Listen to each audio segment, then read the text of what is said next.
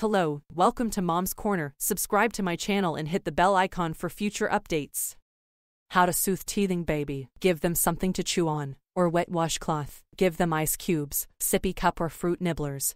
Give them something to chew on. When your baby is teething, they will often put their hands in their mouth to try soothing pain. This can often lead to drooling all over themselves. A wet washcloth can help to keep your baby's face clean and dry, and pressing it on gums can help them soothe sore gums. Giving them something to chew on might do great help. Use teethers, or you can freeze them before letting them chew. You can also allow them to chew on your finger. This way, by biting on your finger, they might feel little relief. To use ice cubes for teething, do not give them ice cube directly to suck on, as it can be choking hazard. Ice cubes are slippery and can stuck in your baby's throat. Wrap the ice cubes in soft mesh washcloth and tie it, so you can get a grip to hold on. This be the ideal way and more safer way to soothe your baby's gums.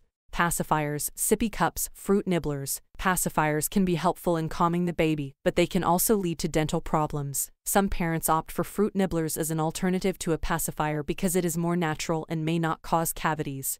However, some children don't like the taste of these items. They may prefer to suck on a sippy cup or feeding bottle because they are more familiar with them. So what should you do? It is important that you understand that every child has different needs and preferences when it comes to soothing their gums during teething time. You need to find what works best for your child.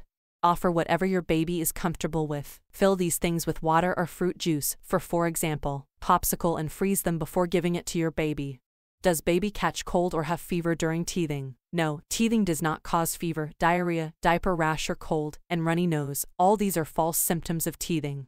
If your baby is getting affected by any cold symptoms or fever, it can either be because of giving too much of freezed popsicles in order to soothe their sore gums, or might be because of weather change. If baby is on breastfeed, they be experiencing this cold symptoms because of mother if had anything cold. Might be several reasons to it. If at all, your baby experiencing any of these common cold symptoms, or baby's teething pain is unbearable or making baby too much cranky, consult your pediatrician immediately.